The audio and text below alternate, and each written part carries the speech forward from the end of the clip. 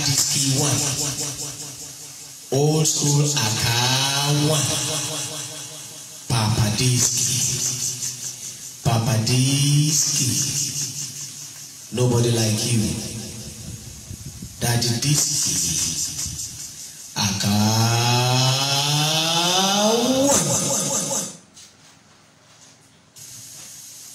1, old school Daddy 1. Aka Disky 1, old school Aka 1, Papa Disky, nobody like you, Daddy Disky, Aka 1.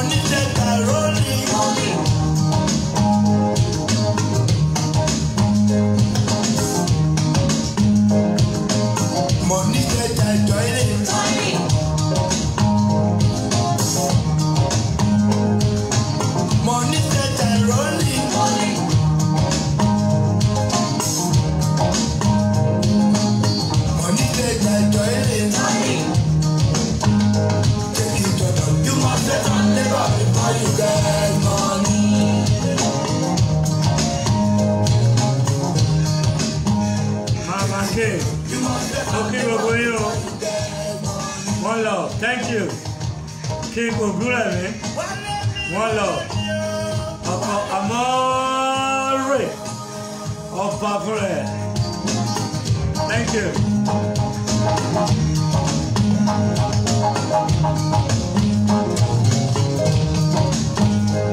One let me, baby. One let me, oh. Take it wow, take it wow. Oh, shawty, oh, shua, oh, Thank you, Grandpa. Thank you. Moki gbogbo àgbàlò. Gbogbo bíkíbi tí ẹ wà tẹ́ tí ń bọ̀ wá. Ṣẹ́yìn náà rí gbogbo ẹ̀ bó ṣe ń lọ. Ẹ̀rí láì. School Daddy 1. Aka Disky 1. Àgbo alárí tó ṣẹlẹ̀ báyìí. Old School Aka 1. Disky. Papa Disky. Papa Disky. Nobody like you. Kí gbogbo yín o. Daddy Disky. Aka 1. Bàbá nìyẹn, wọ́n lọ. Ní gbogbo alárí gbogbo kan tó ń lọ. Ẹ pé kò ṣẹ̀yìn anybody. Àṣà àwọn arí gbogbo ẹ̀ bó ṣe ń lọ ṣá. Àmọ́ fake news tí gbogbo èèyàn tí wọ́n ń gbé káàkiri. Bóyá rọ́, bóyá òótọ́, we don't know. Tí wọ́n sọ pé Jagaban ti sá kúrò ń lù ú. Jagaban sọ pé òun ò sá kúrò ń lù ú. Ọ̀nà òun ṣe rí bẹ́ẹ̀ lóun ṣe wà. Òun dẹ̀ ṣe rí bẹ́ẹ̀ náà ṣáṣíwájú. Ibo ni wọ́n ti wá ń rí àwọn fake news tí wọ́n ń gbé pé ó ti sá kúrò ń lù ú. Ó wà ní France, ó wà nígbà, ó wà láwo. Ìyẹn ni mò ń béèrè lọ́wọ́ gbogbo wa. Wípé sẹ́ẹ̀ báwo ló ṣe kọjú sí ẹ̀yin níbi tí ẹ̀yin wà. Ẹ̀rí pò ga jù. Mo sọ fún yín gbogbo nǹkan tó ń lọ lẹ́kọ̀ọ́. Òun ló sì jẹ́ ká mú program wa ká mú wálẹ̀ díẹ̀ nítorí gbogbo ohun tó ń ṣẹlẹ̀. King mo rí ẹ fà sí mi, mo rí nǹkan tó ń kọ dáadáa o. Ẹ̀yin wá fẹ́ pè wọlé, mo ti sọ fún yín kó pè wọlé.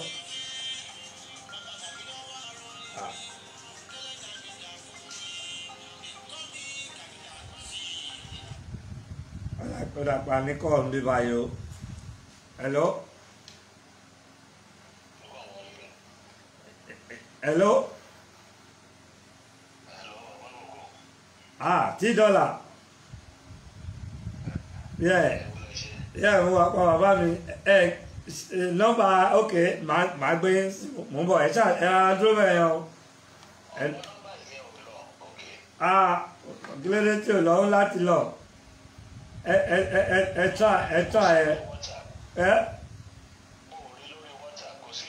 No, kò sí lórí WhatsApp o, studio number ni. Yeah, mo lè connect lórí ilé ẹ dúró bẹ́ẹ̀ mo bọ̀. Ẹ dúró náà. Àlékọ̀ ẹ má bínú, bàbá kòkó ló wà ń bẹ̀rẹ̀. Bàbá àtàtà. Bàbá àwọn boys. Òun ló wà ń bẹ̀rẹ̀ mo bọ̀ máa connect ń sùn. Bọ̀ ẹ ṣáà dúró bẹ́ẹ̀. So mi ṣe ń bẹ̀rẹ̀ àníyàn mi lẹ́yìn èèyàn wa tẹ́ ń gbọ́ mi. Báwo ló ṣe kọjú sí ẹ̀yin lórí gbogbo news tá à ń gbọ́? Pé Jagaban kò sí nílé, ó yẹ sọ̀rọ̀ kí n wò báyìí. $10. Are you still there? Mo ti connect yín báyìí o. Hello? ń bọ̀. Hello? ẹ sọ̀rọ̀, mo ti connect ń tẹ́lẹ̀ ẹ sọ̀rọ̀ náà. Mo ń bọ̀ ó yẹ máa ẹ sọ̀rọ̀. Hello? Ilé dẹ̀ wá dé. Nígbà tí $10 á pè wọlé làgọ́ $10 yìí o. Mo ń bọ̀, ṣẹ́yìn ṣì ń gbọ́ mi. Àṣìjà ẹ̀ máa wọ̀ ń bọ̀ ẹ̀ ṣáà. Ó yá báyìí gan. Hello. Ṣé ẹ̀yin gbọ́ mi? Wọ́n ti connect ẹ o. Oh, sorry. Ẹ dúró bẹ́ẹ̀. Hello. Ṣé kò tí sọ̀rọ̀ náà ni? Ń bọ̀ o. Hello. Ó yá ẹ má bínú èmi ni. Ó yá ẹ sọ̀rọ̀. Hello. Yeah. Oh, okay. Hello, Papa Koko. Yeah, tí ìdọ́là ṣe lè gbọ́ mi rárá. Okay, mo gbọ́ yín ìyá mo gbọ́. Okay, àwa náà ń gbọ́ yín dáadáa. Welcome on board. Long time.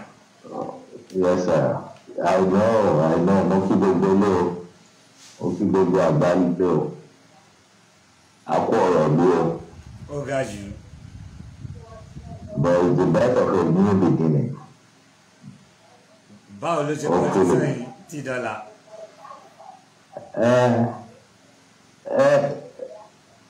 It's a mini revolution, and hopefully, these greedy, wicked politicians will learn from it. Why they begin were transparent and accountable to the people. Why they must share in country improve welfare while That's right. then you want to make sure the infrastructures who are in place improve the betterment of the people. Because so much is wrong. Because control work the system will do there. Nothing works. But kudos fún àwọn youth tí wọ́n dìde tó take upon themselves láti challenge the government pé nǹkan tí wọ́n ṣe kò dáa. Even though the end size yẹn was just a rallying point. So many things go wrong with the affairs of the country. So aláti dúpẹ́ lọ́wọ́ ọ̀wọ́n tí wọ́n lọ, kọ́lọ̀mbá wa tẹ́ wọn sáfẹ́fẹ́ rẹ̀. They were heroes ni wọ́n. Ó kọ̀dà unfortunate wípé ọ̀wọ́n hoodlums wọ́n hijack the good intention of the peaceful demonstrators. But however, kò sí bí nǹkan bẹ́ẹ̀ yẹn ò ṣe ní ṣẹlẹ̀. Ẹni títà là ń sọ yìí báwo ni rẹ. Ó kọ̀ sad ó sad wípé ọ̀wọ́n heritage wa òun ló lọ sí. But then it should be expected. The whole thing, it was a burst especially on the part of the government, burst process ni wọ́n ṣe mistake.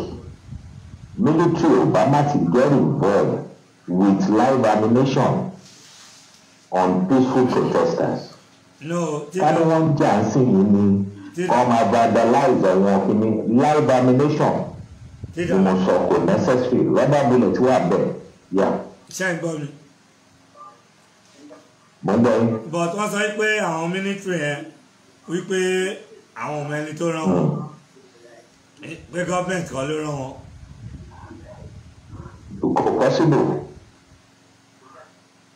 Under a federal system of government, there is no way tí governor ò ní fi wà aware pé federal president ni the commander is the commander and chief of the armed forces. Governor ò ní power láti order the deployment of army. It comes from the president. Okay, president from the presidency. Yes. But when I notify governor operation báyìí o àwa ti mọ̀ wípé wọ́n fẹ́ carry out operation crocodile smile a dẹ̀ ti ń sound warnings yẹn sí àwọn protesters yẹn pé kí everybody in fact a ní kí wọ́n lọ donate flags fún wọn which they did successfully pé kí everybody according to the military code tó bá ń wave flag Nigeria wọn ò ní shoot wọn that is according to the military code. ìyẹn ló ṣe jẹ́ pé nígbà tó bẹ̀rẹ̀ sí open fire yes ni gbogbo wọn ṣe mú flag tí wọ́n wave ẹ̀. But unfortunately wọ́n sì go ahead now láti shoot wọn láti fire live ammunition. It was a sad day. Oh, sad. And the country is still mourning. Oh, sad.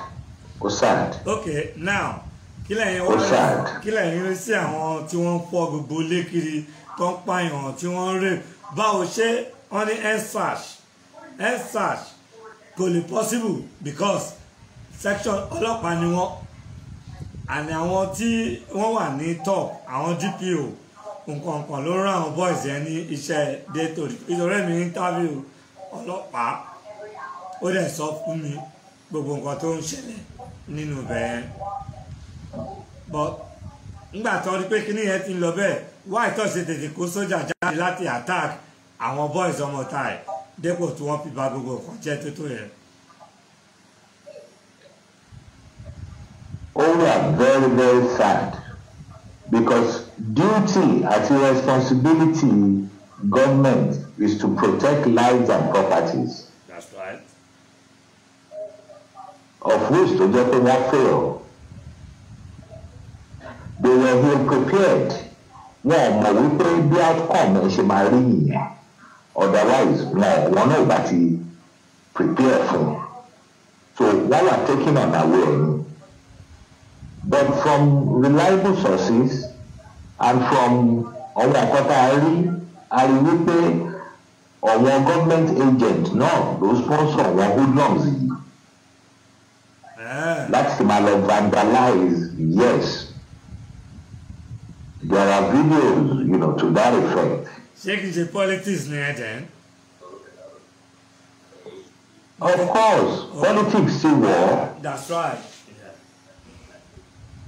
So nǹkan tó jẹ́ kí kíní yẹn kó escalate kò kí ń ṣe àwọn protesters àwọn lè destroy property o àwọn hoodlums yẹn ni wọ́n sponsor wọn ni eléyìí sponsor lọ. The youth were all out. Yeah. I mean wọ́n sponsor wọn to destabilize the state ni. All over Nigeria. Yes. No, ṣe mọ̀ pé ó escalate from one place to the other ni. Okay. Hotspot gangan ní Èkó. Ọ̀wọ́n others wá bẹ̀rẹ̀ sí copy. Ìgbà tí wọ́n rí nǹkan tí I mean people are fed up. The youths are fed up. Because kò sí nǹkan kan tó work nílùú yẹn. Àwọn ọmọ jáde, àwọn parents wọ́n struggle, wọ́n rán wọn lọ sí school. Kò tún wá ṣe free school ló. Wọ́n máa san owó iyebíye to educate their children. After that, àwọn máa jáde kò síṣẹ́ kò sí anything. Ọwọ́ àgbèrò lẹ́sọ̀ èèyàn. Àwọn ọmọ tó wà educated ẹlẹ́dàá àwọn useless. Báwo ni ìlú ṣe fẹ́ function under that kind of policy? So, I mean, ọwọ́ èèyàn ti wà fed up. Wọ́n kàn dúró dé nǹkan kan ni. Wọ́n kàn dúró dé nǹkan kan tó máa trigger wọn. Òun nìkan tí exercise yẹn ṣe. Now you are talking. Okay, now ọmọ Èkó ní $10 ọmọ Èkó làwọn island ọbí wá sí. Kí ló dé tí wọ́n lè lọ attack ọba wa ní Èkó bẹ́ẹ̀ tí wọ́n dẹ̀ vandalize gbogbo ilé ẹ̀ tó dẹ̀ raid gbogbo ilé ẹ̀ kọ̀lẹ̀ wọ́n dẹ̀ ń gbé ọ̀pá yẹn lọ n tó ń yẹ̀ mí lẹ́nu tẹ́mi fẹ́ káwọn aráàlú máa jẹ́ kémi mọ̀ ni o kò sí aládùúgbò kankan nínú Èkó yẹn tí wọ́n stop wọn pé wọn ò lè gbé ọ̀pá yẹn lọ why. ó lágbára ó lágbára ó lágbára ó lágbára gan. sẹ́rí ipò tá a bá wà ká máa ṣe dáadáa. bẹ́ẹ̀ni. clear indication pé irú nǹkan bẹ́ẹ̀ yẹn ṣẹlẹ̀ àárí èèyàn kan ládùúgbò tó máa put a stop sí irú nǹkan bẹ́ẹ̀ yẹn pé irọ́ o this is sacrilegious ẹ lè ṣe irú nǹkan báyìí. wọ́n tún ya fọ́tò ní ọkọ̀ kí wọ́n protect ìgbà wọ́n make sure pé wọ́n protect ìgbà pé wọ́n ò vandalize it because heritage wa nìyẹn. nǹkan tí mo rí bẹ̀ ni wípé ọba wa gan wọn ṣe dáadáa ládùúgbò wọn ò nífẹ̀ẹ́ wọn because ọwọ́ gan ń ṣèyàn dáadáa wọn ò kó ọ̀wọ́n aráàlú wọn kó wọn mọ́ra ìwà àdájẹ́ kó ṣàjọ wọn nìkan ìwà àdá nìkan jẹ́. ìyẹn ọba wa yẹn. ọba wa ò ṣe dáadáa fọwọ́n tó wà ládùúgbò. toro ṣáàjò ẹ wo bí gbogbo aládùúgbò ṣe ya sí yẹn. wọ́n ya inú wọn dùn ní bẹ́ẹ̀ ni. wọ́n ya wọ́n kọ́ wọn mọ síbẹ̀ pé kán bọ́ sínú swimming pool. wọ́n fọ́ gbogbo everything wọ́n destroy ààfin. irú ìṣẹ̀lẹ̀ rí.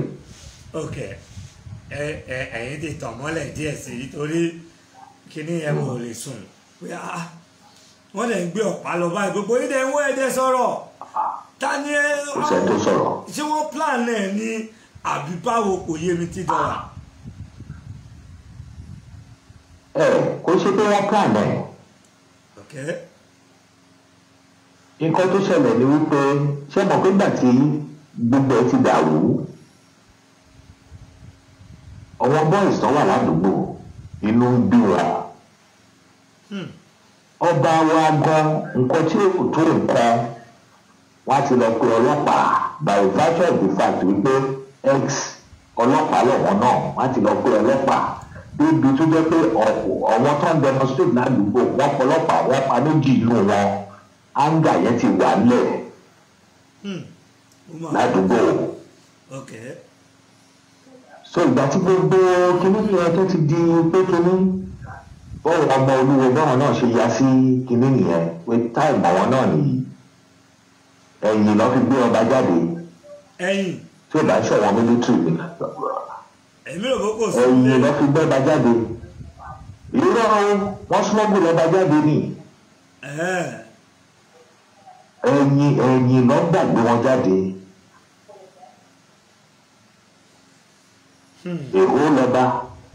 Èrò lọ́ba Èkó. of Lagos. Èrò lọ́ba Èkó ẹ wá gbé ọ̀pá ọba. Abẹ́rẹ́ ọba ìlú ọba ṣe ń lọ àwọn tún ya fẹ́tò wọ́n tún gbé pósí. Pẹ̀lú owó tó wà nínú pósí bẹ́ẹ̀ ni owó wà nínú pósí tó ń ṣe ẹ̀ láàrin ra wọn. ṣé tòótọ́ ni ìyẹn àbí. tòótọ́ ni ọba gbé pósí. tòótọ́ ni ṣé ó gbé pósí sínú ilé. pósí wà bẹ́ẹ̀ torí tó kó owó sí bẹ́ẹ̀ ni owó wà bẹ́ẹ̀ owó wà nínú pósí. àwọn boys yẹn kó wọ́n ṣe ẹ̀ láàrin ra wọn. àṣé pósí ńlá ni àbí kékeré ṣọba wa ń sunú ẹ̀ ní àwọn. pósí kékeré ni. ok. èmi ò mọ. bẹ́ẹ̀ yà mí kó yí $10 ó ṣe mọ́ wò pé pósí kẹ̀ pé pósí ńlá ni àbí màtíṣà ni ọba wa níbẹ̀ ni ṣé wọ́n máa ń ṣe. pósí kékeré ni. ok. ó lè jẹ́ wọn bí àwọn kíní àwọn ètùtù kọ̀ọ̀kan tó ń ṣe fún àmọ́ wáyé. ok. ó lágbára o. ó lágbára gan ó lágbára àǹdẹ̀ní gbogbo àwọn ará Èkó wọn ò tí ì dìde kí wọ́n sọ̀rọ̀ kí wọ́n sọ anything. lẹ́yìn Èrèlú gbogbo ọ̀wọ́n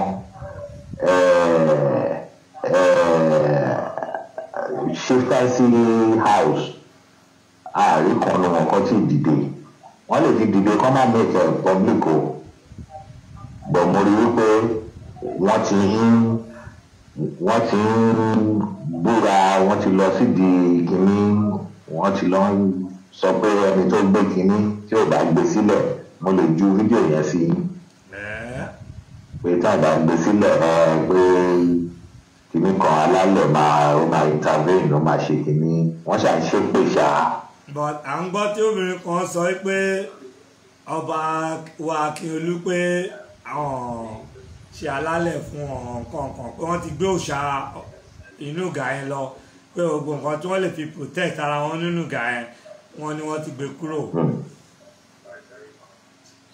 ṣé pé wọ́n ti gbé kúrò before kì í incident yẹn tó ṣẹlẹ̀ ṣé pé wọ́n ti smuggle ẹ̀. wọ́n ní wọ́n tẹ̀ mọ́ bó ṣe rìn ní ààfin I don't know bóyá obìnrin yẹn náà máa jẹ́ ọmọ Èkó gan ni. káàtó. ó sáàd gan $10. ìyẹn kù díẹ̀ káàtó. ìyẹn kù díẹ̀ káàtó. mo ò lè sùn. because heritage wa lélẹ́yìí ó lọ́ba Èkó. ok 2 days èmi gan oṣù pé kí ló ṣẹlẹ̀. ok ìyẹn bẹ́ẹ̀ $10 mo tún lè kankan lé mi o.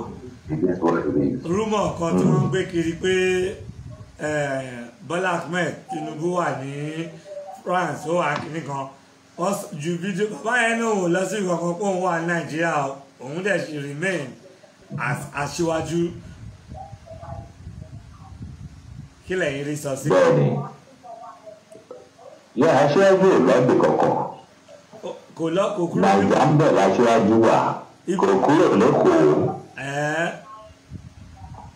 bẹ́ẹ̀ni aṣíwájú ò lọ́ọ̀dì kankan gbogbo fake video tó ń spread káàkiri pé wọ́n lọ àtàkì ilé aṣíwájú London wọ́n lọ àtàkì ẹ̀mí kínní francophone kínní wọ́n àtàkì ọmọ ẹ̀ wọ́n ṣe kínní fídíò yẹn ó ti go viral as far back as 3-4 years ago tọrọ fáńdù one guy ọmọ Guinea-Bissau ní bọ́ọ̀ tí wọ́n rọ fáńdù politician Guinea-Bissau ní France. wọ́n pè yíbò ní bọ́ọ̀ yẹn. òun lọ spread around. ó ti ọmọ francophone ni ọmọ Guinea-Bissau ni. èyí tó wọ suit yẹn ni mo sọ. politician Guinea-Bissau ni ṣé tó wọ suit òun ní òun náà ni mo sọ kò ṣe Nàìjíríà rárá. Oh my God. ọmọ francophone ni. lórí mi náà wò pé ọmọ yóò jọ Tinubu náà ọmọ yóò jọ Tinubu. ó ti o. so many fake news ló wà lórí social media yẹn láti verify ẹ̀ kéèyàn tó léèyàn publish ẹ̀. that's right. kí lẹ́yìn wá pè pé solution tó máa wà sí ọ̀rọ̀ nǹkan tó ń ṣẹlẹ̀ ní Nàìjíríà yìí àgàgà ní Èkó tiwa tí wọ́n bí wa sí $10 ẹ̀yìn ti wálé ti pẹ́ ọ̀nà ò dá rárá kò síná kò sí skul ò dá kò sí àwọn civil servant lówó gbà wọn ò nílé wọn ò kún wọn nílé wọn àwọn nurse wọn kò sí nǹkan tó ń pọn ibùdó ọlọ́pàá chance ìgangan wọn ò kún wọn lówó. ṣẹ́rí lórí ẹ̀wọ̀n pààyàn náà wọ́n ní choice. Tí wọ́n bá wà pleased rather than become an extortionist unit kí wọ́n resign kọ́ lọ wáṣẹ́ mi problem tí wọ́n nìyẹn kò sí tó kàn mí pẹ̀lú wọn ó pẹ́ kán tó that is their problem ní àwọn ọlọ́pàá yẹn. no $10 ẹ má yà sọ bẹ́ẹ̀ ọjọ́ mọ̀ pé ẹ ti gbà pé security ó wà very very important ní Èkó wa ẹ̀. ó wà important ọjà fẹ́tọ̀ ọmọ kí ẹ̀wọ̀n ọlọ́pàá wọ́n ní union kí wọ́n jà fún ẹ̀tọ́ wọn wọ́n mọ what to do wọ́n mọ channel tó yẹ kí wọ́n lọ tí pé wọn ò bá dá yes àmọ́ pé pé wọn ò dá but ìyẹn ò kì í ṣe issue tiwa kọ́ wà àti federal government kí wọ́n bára wọn fà yẹn ẹ wá kú wọ̀ ọlọ́pàá di agbèrò kalẹ̀ wọ́n máa extort owó lọ́wọ́ yàn wọ́n dá yín dúró wọ́n kàn make life comfortable fún yàn ni irú security unit wo nìyẹn kẹ write petition lásán ẹni case wọ́n á ní kẹ lọ write petition kẹ tó submit petition wọ́n máa gbowó lọ́wọ́ yín victim ni mí. pépà tó máa kọ̀wé sí gan wọ́n máa sanwó ẹ̀.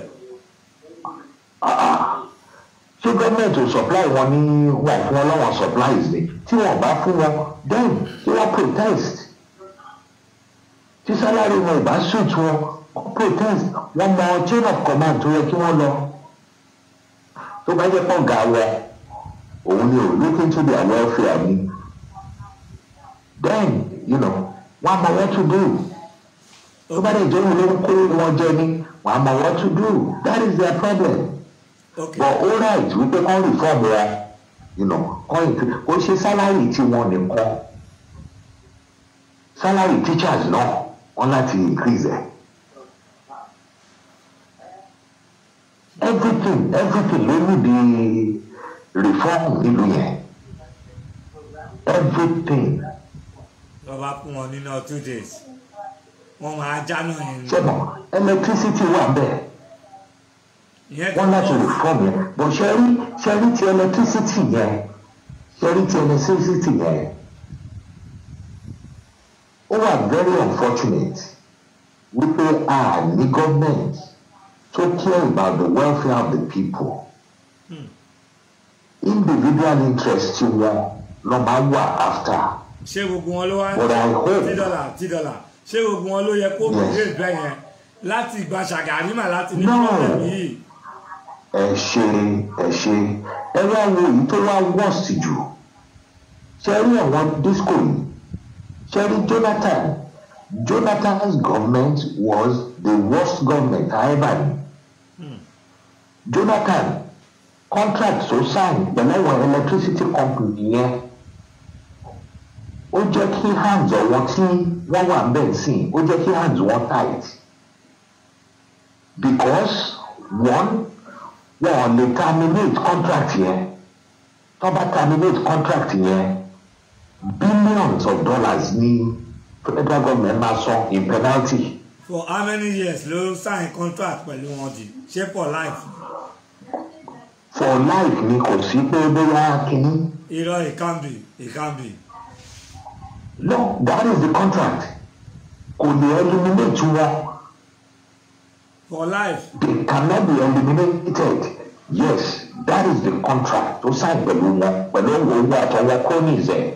Okay, now. So that is why wọ́n fi ń ṣe nǹkan tó wù wọ́n. Tí gọ́ọ̀mẹ̀ntì mi bá débẹ̀ ṣé kò lè close contract ẹ̀ kan ṣe mí ni. ọ̀wọ́ eléyìí náà lè cancel ẹ̀. wọ́n lè cancel ẹ̀ kó ṣe pé wọ́n lè cancel ẹ̀ but tó bá cancel ẹ̀ wọ́n láti pay about $8 billion as penalty. Are you sure what you are saying, $10? I'm positive. Now kí ni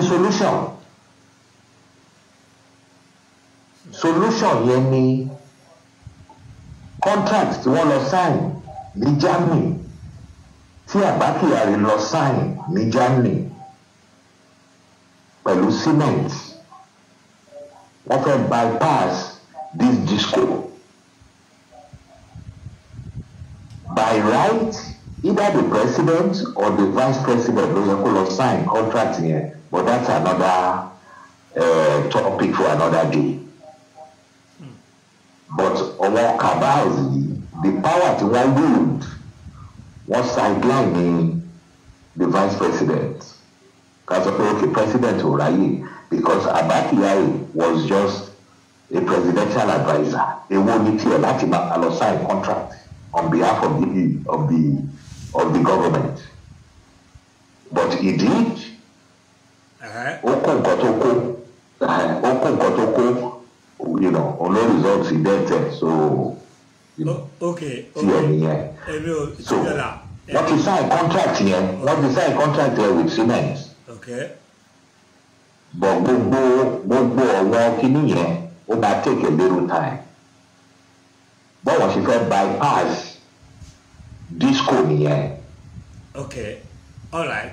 Gbogbo ọkọ̀ tẹ́ ẹ sọ bọ̀ èmi believe pé bàbá ọba okay tẹ́yìn bá ti pé Jonathan ló sign bla bla bla bàbá ọba sọ jẹ́jẹ́ pé òun ló náwó jù òun ti kọ́kọ́ sign bàbá ọba sọ jẹ́jẹ́ kọ́kọ́ sign contract pẹ̀lú àwọn NEPA àbó nǹkan. Òun ni. So now ṣẹlẹ̀ 16 billion tí bàbá ọba sọjọ́ claim tó àlẹ́ pé ọ̀wọ́n ná wọ́n ra àwọn equipment those equipment wọ́n rotting sí port ni ṣẹ́rí lack of transparency and accountability ó affect wa gan but I hope wípé recent event yìí á jẹ́ kí gbogbo wọn kọ́ sí tight pé wọ́n lè máa ṣe business as they used to. ṣe bá ṣe ẹ ṣáà rí gbogbo nǹkan tó ń lọ lù sí revolution la go through we hope I hope wípé wọ́n á bẹ̀rẹ̀ sí ṣe the right thing.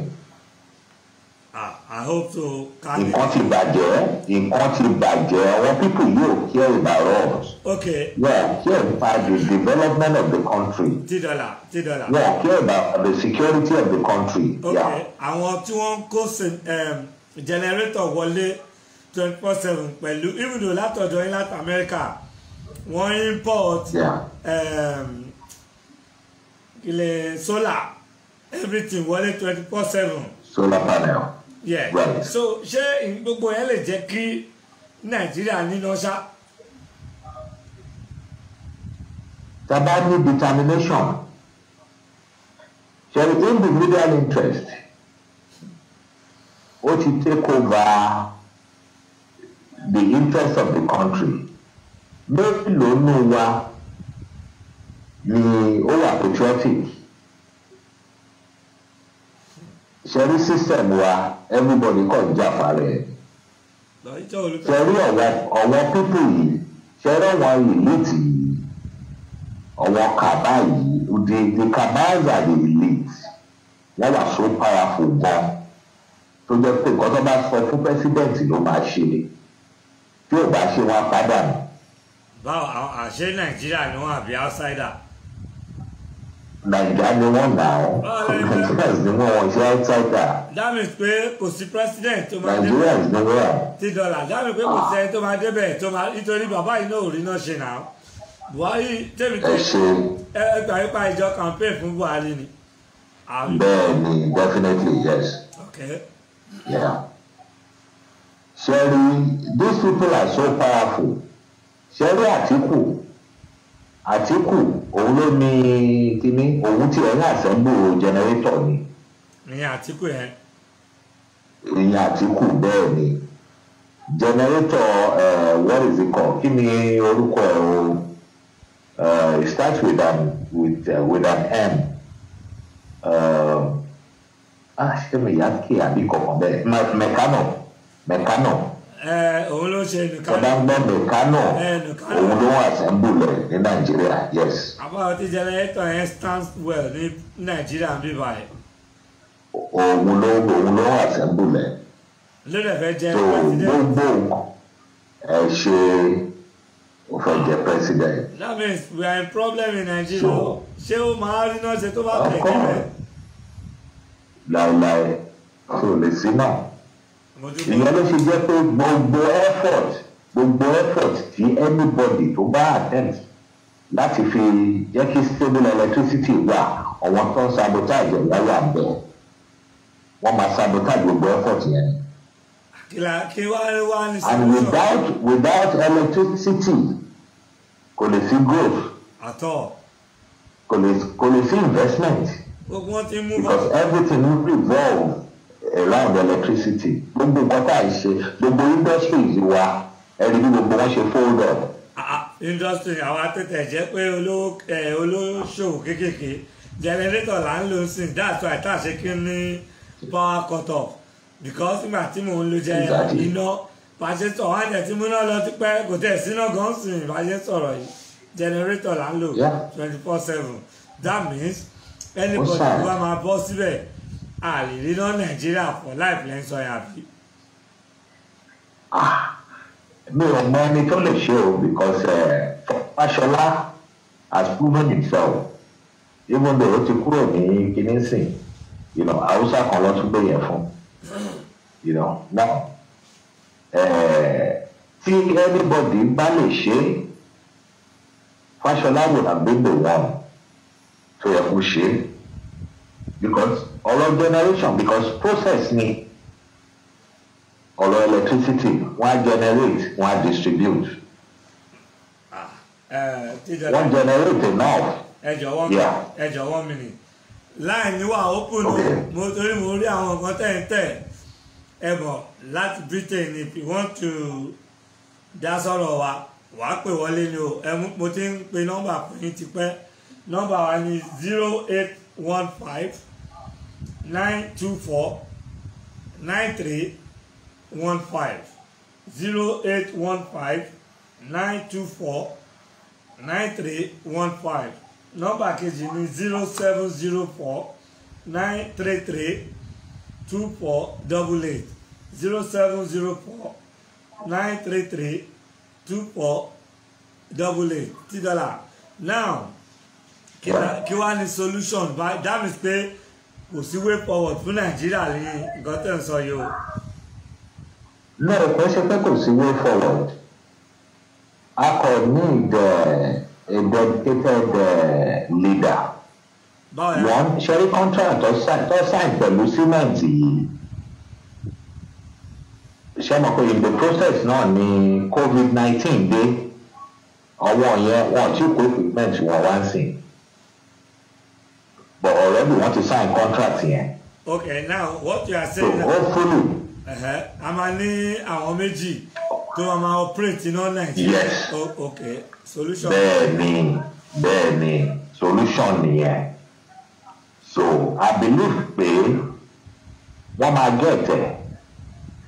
But kí àwọn European countries yìí náà àwọn Western world yìí náà kọ́wọ́n náà wá with total faith and honesty láti wá help wa ni because àwọn náà another story nìyẹn for another day because taba grow at the rate bó ṣe yẹ ká grow gbogbo raw materials wa tó wọ́n lò ní industries wọn a máa lò fúnra wa ni so of course wọn fẹ́ ká grow kò dẹ̀ ṣàwa nìkan the whole of sub-Saharan Africa ni can remain as we are.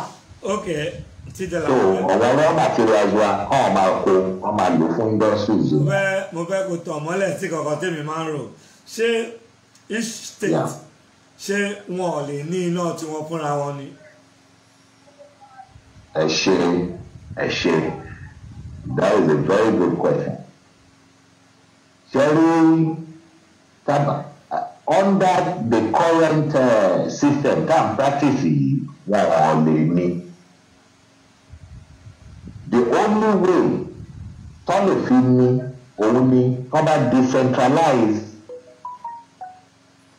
Nigeria power kan fún federal yẹn ti pọ̀ jù kó decentralize ẹ̀ kí each state kó máa manage resources ẹ̀ kó police rẹ̀ kó generate electricity kó ní autonomy láti fi control àfíà ara wọn kọ́ máa sanwó fún federal kọ́ máa san taxes fún federal bá ṣe ń ṣe l'Amẹ́ríkà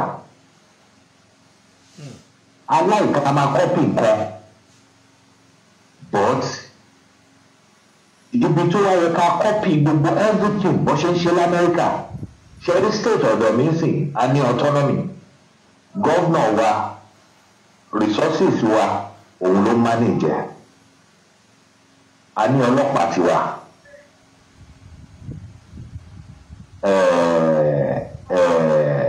Actually, our county police, the local government here, ó yẹ kí wọ́n ní kíní wọn. But the only way tí yẹn lè fi work ni tàbá ní decentralized, tàbá ní fully federal system of government, tàbá practice it. That is the only way tí yẹn lè fi ṣẹlẹ̀.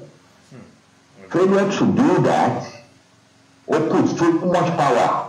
Ẹ ló ń sìn Sanwó-Olú bó ṣe wà yẹn kò lè ṣe kọ́kọ́ láì máa gbàṣẹ lọ́wọ́ president.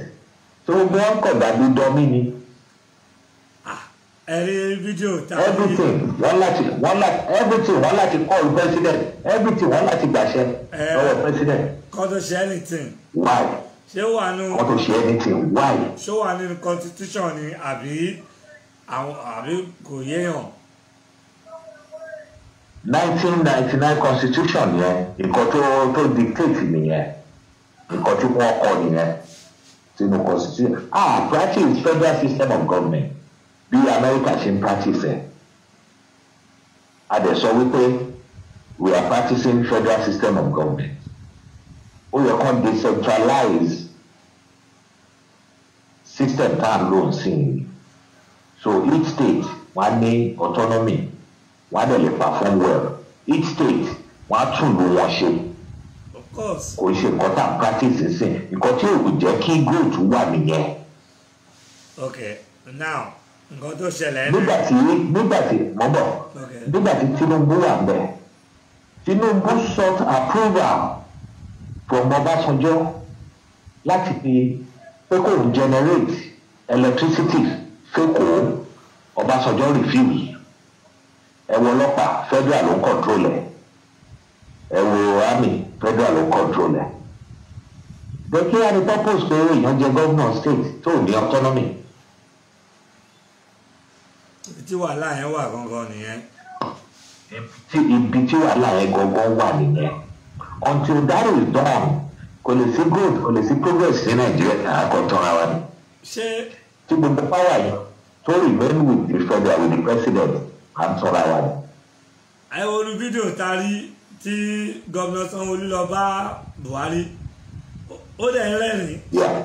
mo wé wáyé rẹ́rìn èèyàn sọ pé àwọn èèyàn sọ pé. ìlú wà on fire state ìlú wà on fire ìwọ rẹ́rìn wọ́n present the 5-point agenda fún wọn ẹ̀rín ni wọ́n wá ń rí. ẹ̀rín ò rí. I mean that's an insult. kò yé mi o. That's an insult. Ó lè jẹ́ pé nǹkan tó rẹ́rìn sí kọ́ yẹn o. It's a big insult because wọ́n present kíní fún ni wọ́n present 5-on-5 agenda àwọn youth yẹn wọ́n present ẹ̀ fún. Ó yẹ kó accept it with all seriousness ni èèyàn lè rí body language yẹn náà. Ó rẹ́rìn pé it's like pípé àwọn youth yẹn they are senseless wọn mọ nǹkan tí wọ́n sọ.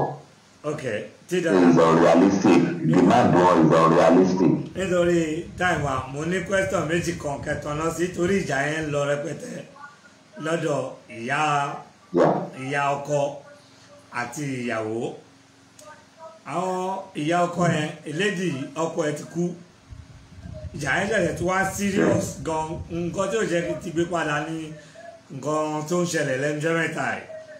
Abẹ́kẹ́ sọ fún ata ló láṣẹ jù nínú ìyá yìí àti ìyàwó ọmọ yẹn kọ́ ilé bọ̀bọ̀bọ̀ yẹn ti kú ó ti kú ìyàwó yẹn wá lọ fi ilé rent kò sọ pé ìyá ọkọ ìjà yẹn wá serious wọ́n tún ṣẹ̀ṣẹ̀ pè mí pé ìjà yẹn serious gan seriously sí pé ìyá yẹn lòun máa pàgẹ́ yẹn nítorí pé olè ni òun ló pa ọmọ òun because lẹ́yìn yẹn lọ fi ilé yẹn rent kò gbàṣẹ lọ́dọ̀ ìyá ọkọ ní kó tó lọ ilé rent ó yẹ kó sọ fóun kó tó lọ ilé rent tálẹ́pìpì ó láṣẹ jù nínú ìyá ọkọ àti ìyàwó lórí ilé ọmọ wọn. ìyàwó ló láṣẹ. ìyàwó ló láṣẹ jù. Yes, ìyàwó ló láṣẹ because partner mi.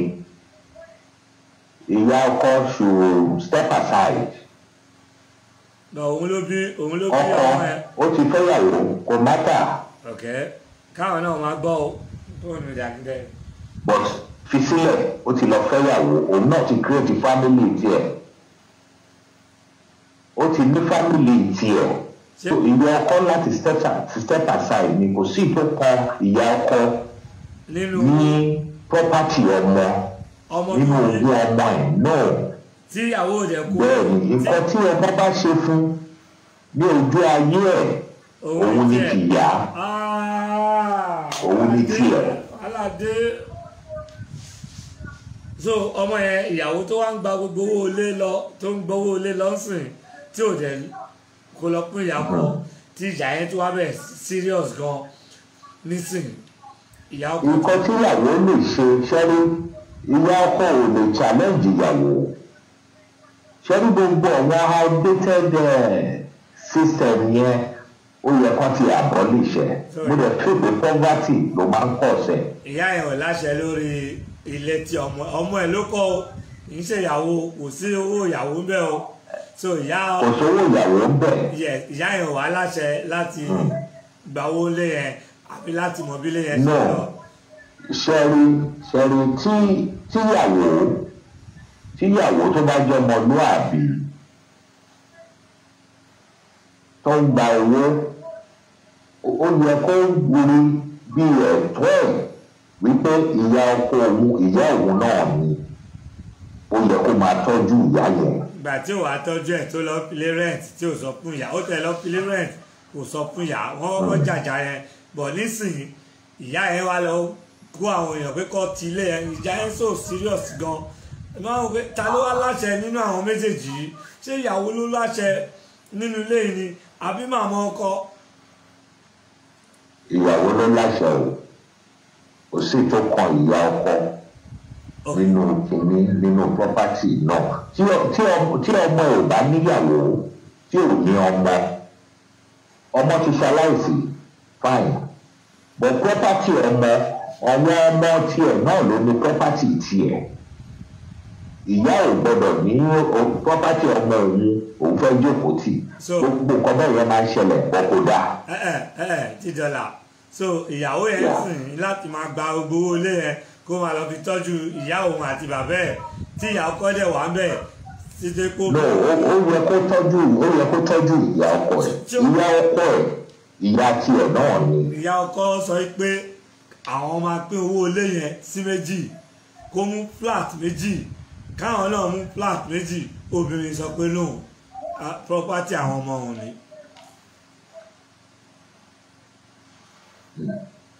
ṣe rí ọ̀nà culture wa ó wà outdated eléyìí ẹ̀kọ́ eléyìí jẹ́ for everybody nǹkan tí wọ́n bá fẹ́ ṣe obìnrin yẹn fúnra rẹ̀ ó yẹ kó ṣe the right thing ni. kó wá pọ́nmọ́ tó dáa kò lè lọ pilé yẹn rent láì má sọ fún ìyá ọkọ àti bàbá ọkọ kò lè àmọ́rí relationship tó wà láàrin wa kò sọ̀rọ̀ relationship n tó fà. bóyá kí n bára wọn fa nǹkan a lè sọ ọmọ tó kú. wọn ò fa anything bọ́n ṣe sọ wọn ò fa anything ilé yẹn ni wàhálà ti bẹ̀rẹ̀ everything ń rotate lọ́ọ̀rin wọn everything kò síjà bọ̀wé tó bí ìyá yẹn nínú ni pé ó lọ ilé yẹn rent kò dẹ̀ sọ pé ìyá yẹn ó dẹ̀ ti ń gbowó lé ìyá yẹn wá pé kó tó bẹ̀ sí ń gba owó ló yẹ kó sọ fáwọn náà káwọn dẹ̀ pọn ní àṣẹ pé kó máa gbà ó àbí kó fáwọn ní báyìí báyìí ọmọ wọn ní náà so ìyá bá bí wọn sì kò lè jẹ́ inú ọmọ ẹ̀lẹ́yìn sọ fún ẹ. ìwọ kò ṣe pé kò lè jẹ́ ń bẹ̀. ẹ̀sọ́ wáyé tẹ́ ẹ pòun ló ní right ló ní lórí ilé. because ìyàwó ẹ̀ ni ṣé ó bímọ fẹ́ bọ̀bọ̀. mo gbọ́ fún àti bọ̀bọ̀ bímọ. ó bímọ méjì náà ó bímọ méjì ọkùnrin. ó bímọ méjì. so property bàbá wa òun nìyẹn. so property bàbá wa àwọn lọ́wọ́ entitled to it kò ń ṣe ìyá. ìyá ìyàwó dẹ̀ ń jẹ́ inú property yẹn àti bàbá ìyàwó so èyí tí ọkọ tó ṣiṣẹ́ tó kọ́ ilé tí ò wá sí láyé ṣé wọn lẹ́tọ̀ọ́ lulẹ ẹ rárá torí pé ó bímọ fún wọn kẹta láyé ní question lè ní bèrè wọn lẹ́tọ̀ọ́ nítorí pé ó bí wọn ó ti fẹ́ ọmọ wọn ó dẹ̀ kọ́lé sílẹ̀ so yes àwọn property àwọn ọmọ ẹ̀ ni so nínú gbogbo kan tó dẹ̀ ń gbà nílé yẹn kò kan ìyá àwọn ìyá wọn lè sọ̀rọ̀ lórí ilé yẹn mọ́ àbí wọn lè sọ̀rọ̀ kọ́kọ́ gbàgbé ẹ̀ wọ́n ti lose ọmọ kan ti lose ilé tí ọmọ wọn kọ́ tí kọ́bọ̀ ìyàwó síbẹ̀. òun ló yẹ kó ṣẹlú ìyàwó yẹn òun ló yẹ kó ṣe kó wùwà ọmọlúàbí. ọ̀dà èkejì torí táìmù wa èkejì. ó yẹ kó wùwà ọmọlúàbí ni bí ọkọ ò tiẹ̀ fi nǹkan kan sílẹ̀ pàápàá ó yẹ kó rí bí ẹ̀tọ́ láti tọ́jú ìyá ọkọ ẹ̀ ó sì yá ọkọ ẹ̀ ìyá ẹ̀ náà ni bọ́sẹ̀ mọ̀ àwọn ọmọ mi àṣà ni wọ́n. ok now ọlọ́run má jẹ́ o àwọn èèyàn náà ti sọ wọ́n ti text lóríṣiríṣi o nítorí gba ẹ̀mọ́ mo ti ṣí láì sílẹ̀ tí ọmọ ọ̀tá yín tó bá ṣaláìsí tí ìyàwó yín tẹ́fẹ́ obìnrin tí ó wà nílé pẹ̀lú ọmọ wa ṣaláìsí láwọ́ ẹ̀ 3 months after ó dẹ̀ bọ́gà ẹ̀sùn níbi iṣẹ́ irú obìnrin yẹn kí lè máa ṣe ìmúṣẹ́ máa pílẹ̀ àbóṣù máa gbé pẹ̀lú yín 3 months after tí ọmọ ṣaláìsí lọ́wọ́ ẹ̀. tí ọmọ ṣaláìsí so ṣé ẹ ti máa pẹ́ ó wá bọ́ ọ̀gá ẹ̀sùn níbi iṣẹ́ ọ̀gá ẹ̀ wá mọ̀ pé. ọkọ wa mọ̀ wípé ìwọ tí ọmọ kú lọ́wọ́ ẹ̀ ó dẹ̀ ń bá ní àfẹ́ pẹ̀lú ọ̀gá ẹ̀ 3 months after shortly tí ọmọ kú ní ọwọ́ ẹ̀ lórí obìnrin yẹn kí lè máa ṣe fún ṣẹ́ṣin máa fẹ́ àbí. ó máa lọ ni. ṣe máa fẹjẹ́ ẹ̀sùn àwọn òbí ẹ̀ àbẹ́ ẹ̀ ní fẹjẹ́ ẹ̀sùn. àwọn òbí ẹ kó tó lọ ọmọ tó yàn fẹ́ níṣu lọ́kà èèyàn láti pé àwọn òbí ẹ̀ èèyàn láti jẹ́ kí wọ́n mọ̀ pé nǹkan báyìí ni ọmọ yín ṣe o. because period yẹn èèyàn ṣe mọ̀n ọmọ tó ṣaláìsí. obìnrin yìí wá ń sọ fọ́kọ ẹ̀ wípé kó bò òun láṣìírí yẹn ọkọ wa sọ pé kí n bò ẹ́ láṣìírí ọmọ kú lọ́wọ́ ẹ̀ 3 months after ó dẹ̀ ń là pẹ́ pẹ̀lú ọ̀gá ẹ̀ níṣẹ́ ó dẹ̀ ní kóun bò ẹ́ láṣìírí ọkọ yẹn wá wò pé tóun bá bu àṣírí yìí mú ara ó máa pa òun pọ̀ láì tó máa fi kú dànù ni ó bá pe àwọn òbí ẹ̀ ó bá sọ fún àwọn òbí ẹ̀ obìnrin ẹ̀ dẹ̀ kọ ọkùnrin yẹn. obìnrin yẹn ló kọ. òun gangan ló kọ ọkùnrin yẹn. ó hẹ́ẹ̀bù because bóyá tìjú ni sọmọ tó gbà mí ọwọ́ nǹkan mi wà tó jẹ́ pé ikú ó yájẹ̀ sí lọ.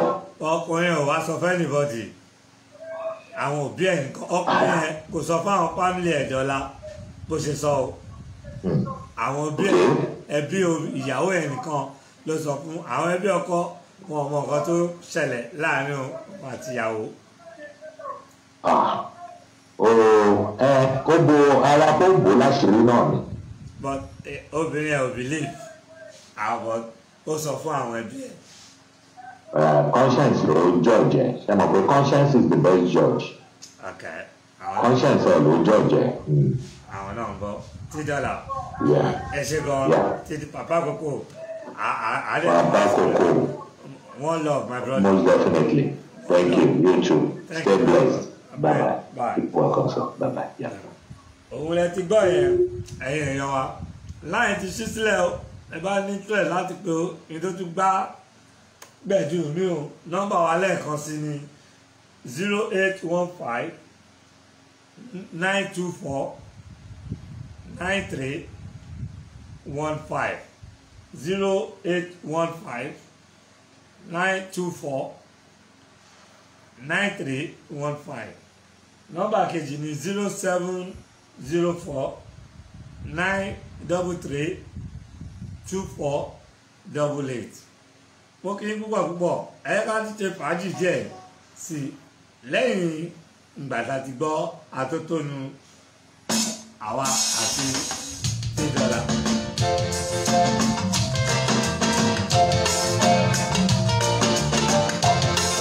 mo kí gbogbo yín on board, mo kí gbogbo yín on board, mo kí same question kó máa rókì ní ọkàn ẹ̀yìn náà.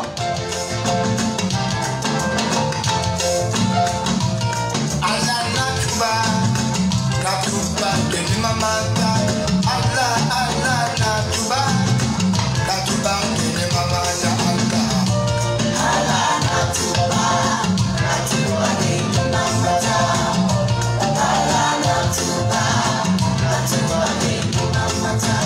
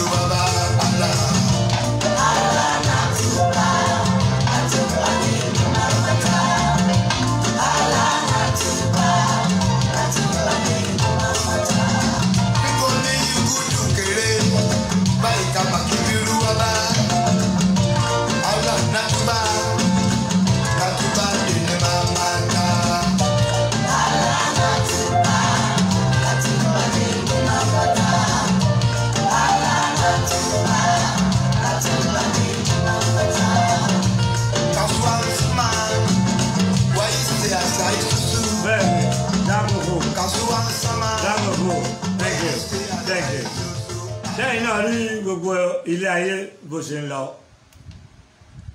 ẹlẹ́gbọ́n kan tí pàpá kòkó sọ $3 lọ́tún lọ́sì ìyẹn sọ fún wa ọ̀kẹ́ nǹkan tí ṣe máa ń yá láti máa ètè sọ̀rọ̀ fún ẹ̀yìn èèyàn wa nìyẹn torí orí íńtánẹ̀tì yẹn fake news ó pọ̀ gan-an but èmi dẹ̀ ṣe ń wò ó but gbogbo ẹ̀ náà excuse me gbogbo ẹ̀ náà ló ti máa hàn sí wa la máa wò pé ṣé ẹgbọ́n wa Bọ́lá Ahmed Tinubu ó wà ní Èkó excuse me ní Nàìjíríà pẹ̀lú gbogbo riot tó wà ń ta yẹn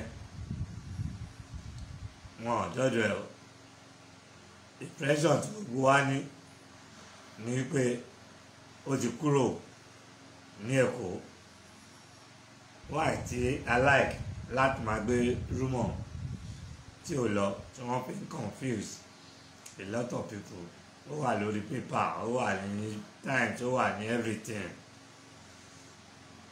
ẹ̀gbọ́n yìí dẹ̀ sọ pé òun wà ní Èkó ẹ̀jẹ̀ àwò bóyá a lè gbọ́ nǹkan tí ó sọ níbí báyìí. Máàmi mo rí mẹ́sẹ̀jì ẹ mi sọ pé ẹ pè wọlé direct not program Disky èmi ò ríran dáadáa mo ò lè máa lọ sí gbogbo left and right everything láti rẹ̀ sọ pé mò ń wá gbogbo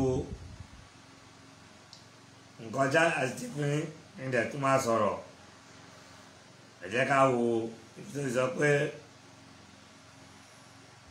òun lọ síbi kankan òun wà ní Èkó níbí báyìí ẹ jẹ́ ká ò ṣe ó máa sọ̀rọ̀ ń bọ̀ ẹ jẹ́ ká ò. Okay, I'm on board.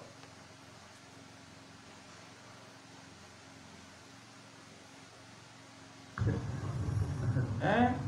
Bọ̀ Sir, we were told that you were in London, you were in Paris. When did you return? I didn't go nowhere. I didn't go there. And I see all the statue of Pashu and over. Oh my God. And I'm still in the Well, I go clear that.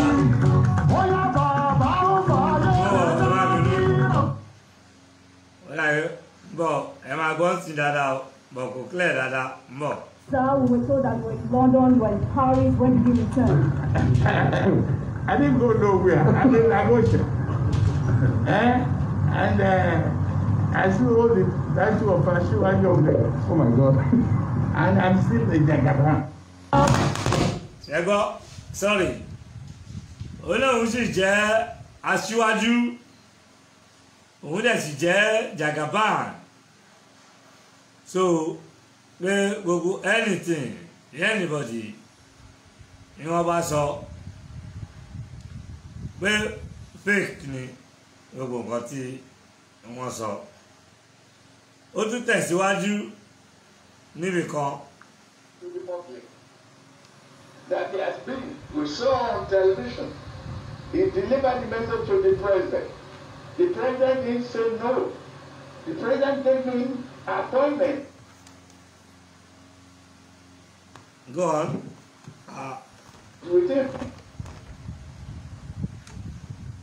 Sorry. Mo fẹ́ kẹ́ gbọ́ ní o.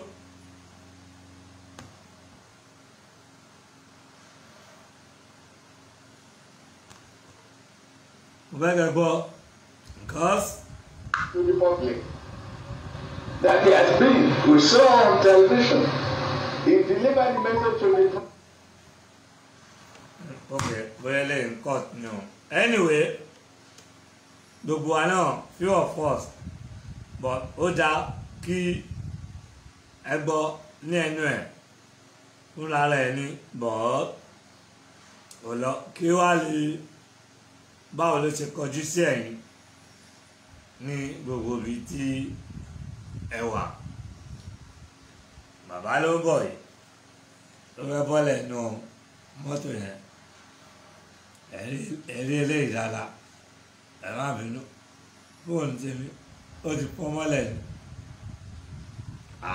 gọ́ọ̀nà nítorí wá ti rí ẹgbẹ́ òun stop ni ẹ̀rí Jagaban nínú ẹ̀ ọ́ Ọlọ́run sì remain as aṣáájú and Jagaban ntí bàbá ló sọ òun ló ń bọ́lẹ̀ ẹ̀ ọ́ Jagaban òun ló ń bọ̀ wájú ẹ̀ bàbá ní Jagaban lòun òun sì remain as aṣáájú mọ̀wámọ̀ bóyá tí ó gbélé Yorùbá ní o àbí títẹ̀ kó Jagaban nìyẹn gọ́vnà Sanwó-Olú òun nìyẹn ogun wọn dàbí lágbájá lórí àwọ̀ tàwa yìí àwọ̀ bomúbomú ni everybody gbogbo omú. When the music changes, the dance changes. Okay, ẹ má bínú èmi ni mo lò voice yẹn òkè agbọ́ ọkọ̀ tí ẹ̀gbọ́n Jagaban tí bàbá sọ.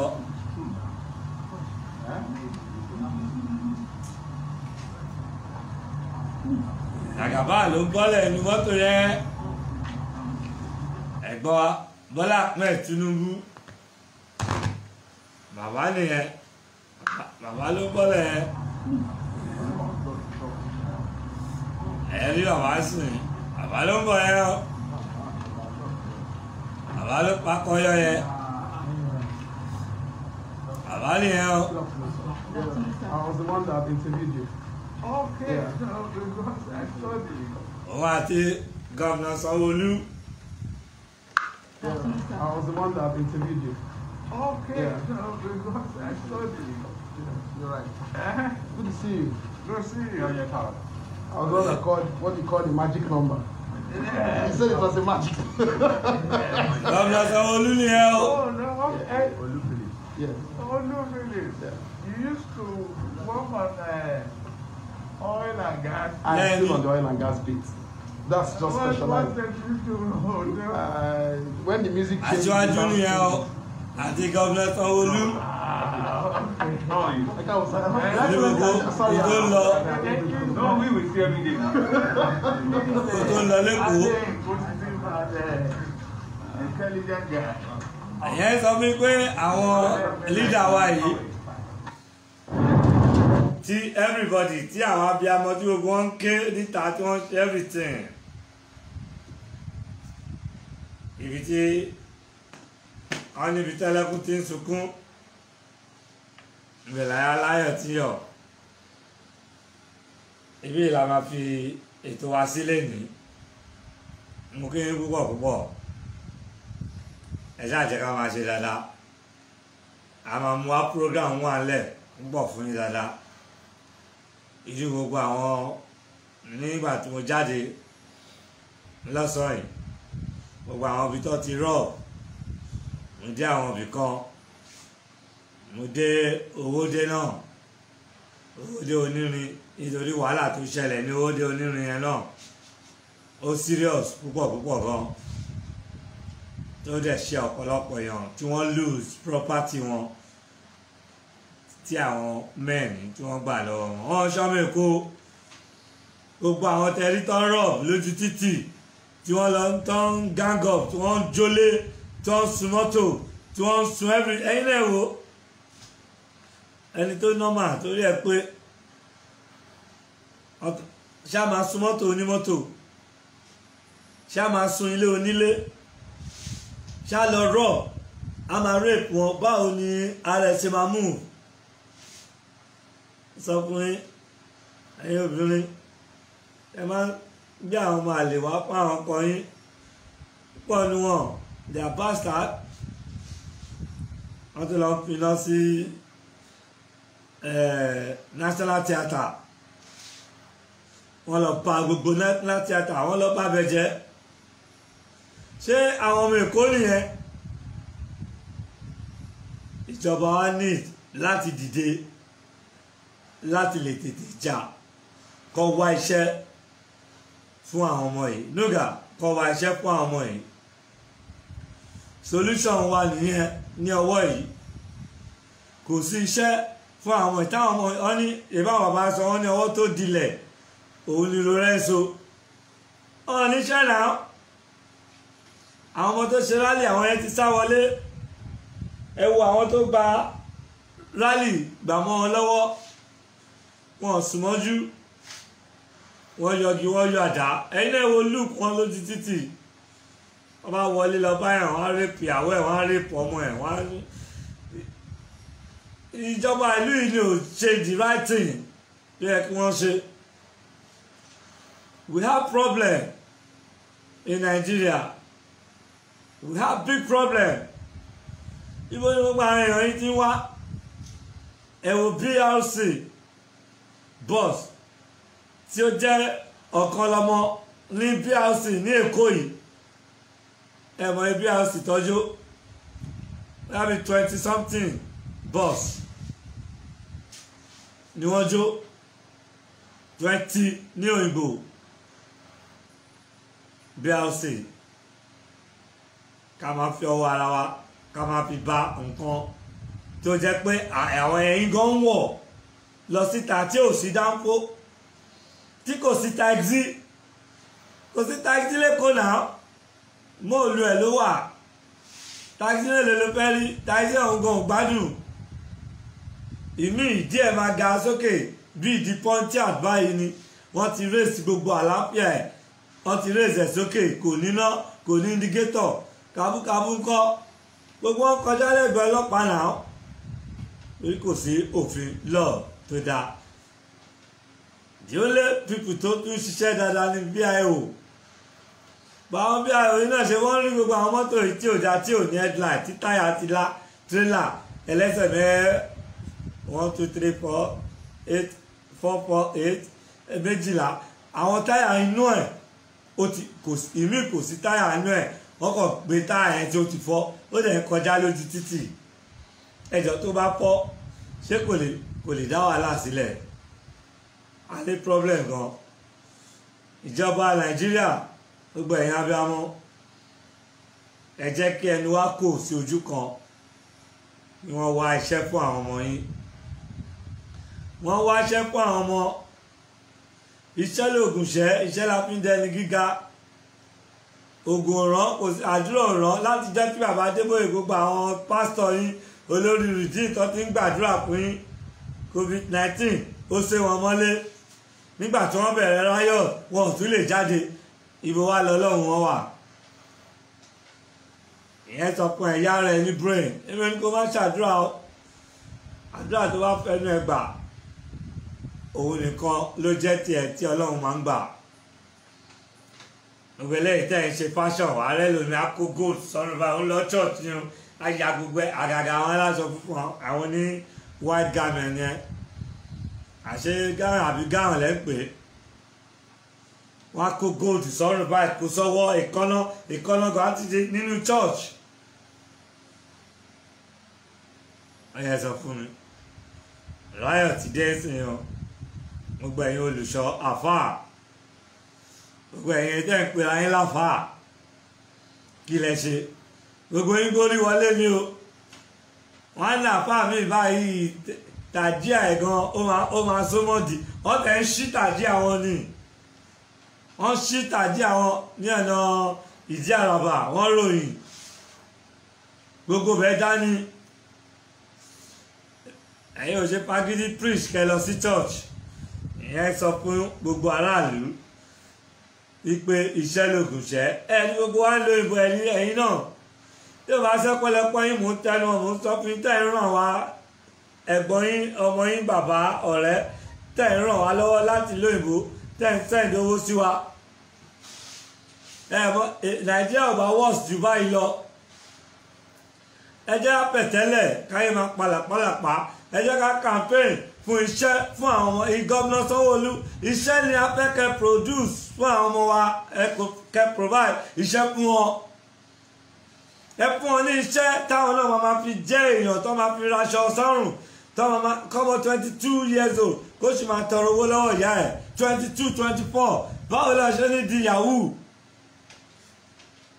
ìyẹn ní kẹ́lẹ́ kan máa bá ìjọba sọ nítorí repeat ara ẹ̀ lórí àwọn search hand yìí ẹ make sure pé recruit àwọn ọlọ́pàá dáadáa ó sì lè repeat ara ẹ̀ o ẹ̀yin òbí ẹ̀yin náà ẹ̀dẹ̀ wọ́n àwọn ọmọ yín bí wọ́n ṣe ń bá ọlọ́pàá sọ̀rọ̀ níta jẹun pé mò ń sọ fún yín mo kojú mi rí ni kò dáa rárá inú á bí wọn tá bá gbé àwọn ọlọ́pàá míì síta nísìnyí ohun tó ṣẹlẹ̀ yìí máa repeat rẹ̀ nítorí àwọn ọmọ yín rude gan àwọn tí ò ní respect wa ọmọ tó lọ ń jólé olílé kí náà ṣe fún yín àwọn tí ẹ̀ mọ̀ rí inú kan bí ẹ̀dẹ̀ ń lọ jólé wọn ẹ̀dẹ̀ ń rèdí wọn ẹ̀ ń bá ìyá tó ń sùn ẹ̀dẹ̀ ń bá ara ẹ̀ sùn ìyá bàbá tí wọ́n ń sẹ́ǹdì mọ́tò sí táwọn ọmọ ẹ̀ra mọ́tò kù láti abroad ẹ̀ lọ jó mọ́tò wọn ó kí púpọ̀ ẹ jẹ́ kẹ́ni wá kó o.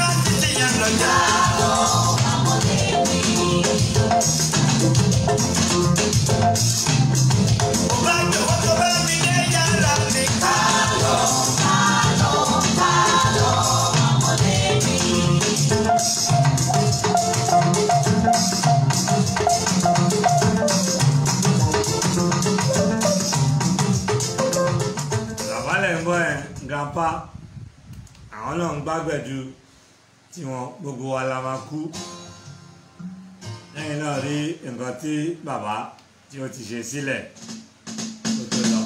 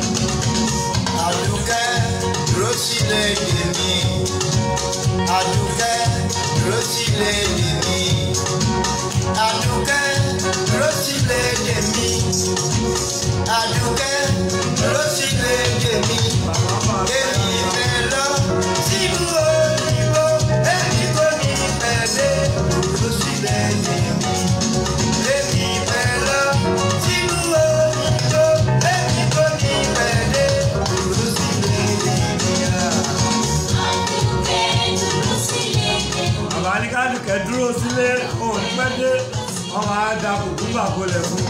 Àdùkẹ́ dúró sílé dèmí. Àdùkẹ́ dúró sílé dèmí.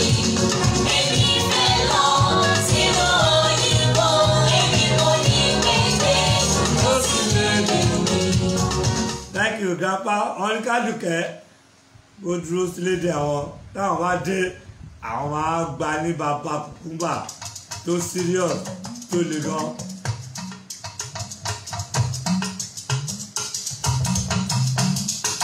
Ṣàwòrò máa ró wòròwòrò. Ṣàwòrò máa ró wòròwòrò. Gbogbo wa la máa kú, gbogbo wa la máa kú. Ṣe dáadáa, ṣe dáadáa. Ràn ẹ́ lọ́wọ́ tó bá ní àdúrà gbà ní. Ṣàwòrò máa ró wòròwòrò. Ẹ̀mí àfikún. Ṣàwòrò máa ró wòròwòrò. Àṣálẹ́ jókòó mọ́ lórí látàrí láti Amẹ́ríkà ló gbé o. Ikú apá akúpátá ṣàwòrò máa ró wòròwòrò.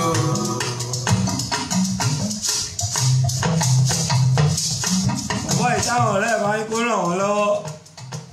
Òní dá wọn lóhùn.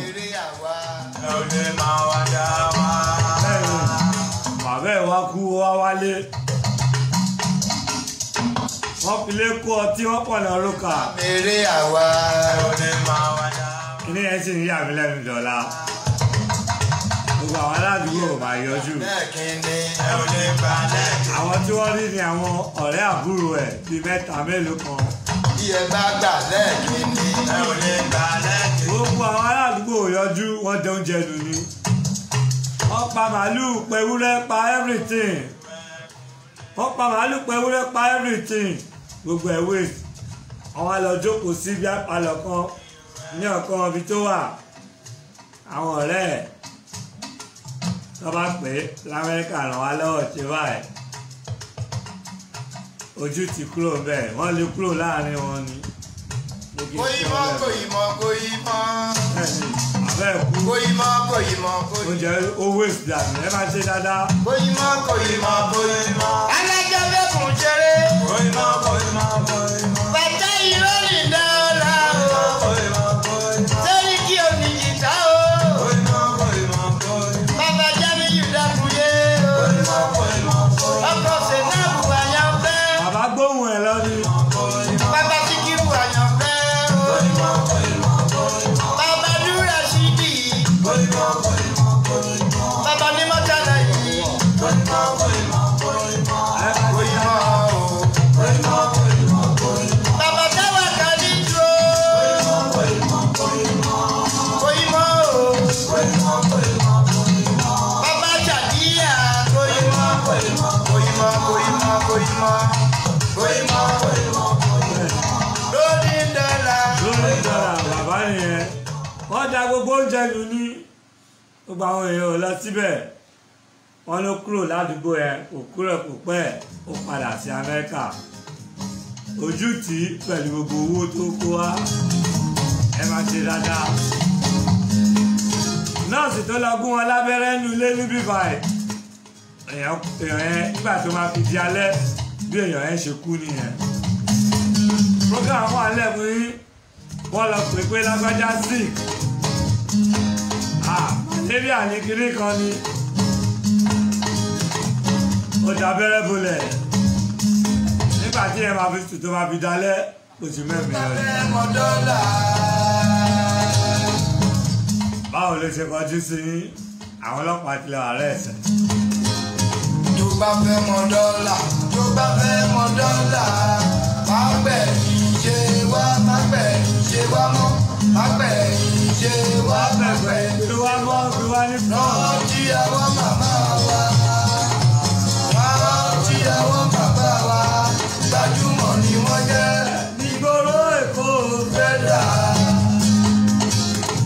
gbajúmọ̀ làwọn bàbá wa lẹ́kọ̀ọ́ ẹgbà bẹ́ẹ̀ ní ìgbà tí Èkó dání ẹ Èkó náà kọ́ lọ́ọ́ wọlé lọ gbé ọ̀pá ọba ọjọ́ mẹ́rin ló ti lọ́sì ọ̀mà tí ìlọ́pàá wà òkìtì dọ́là mi púpọ̀ púpọ̀ pàpà kòkò ìkọ̀ọ̀kan náà ni gbogbo wa làwọn máa rìn sí. tó bá fẹ́ mọ dọ́là.